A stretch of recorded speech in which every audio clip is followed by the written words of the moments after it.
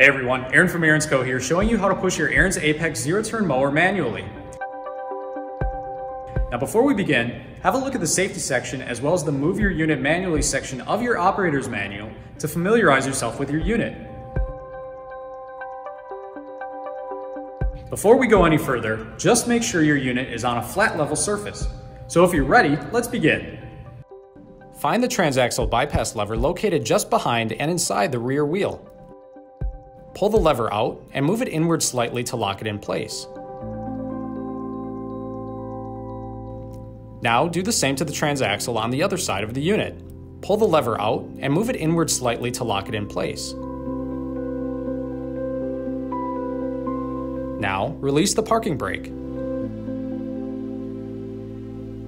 The unit can now be pushed. Once you have it where you want it, pull the parking brake lever.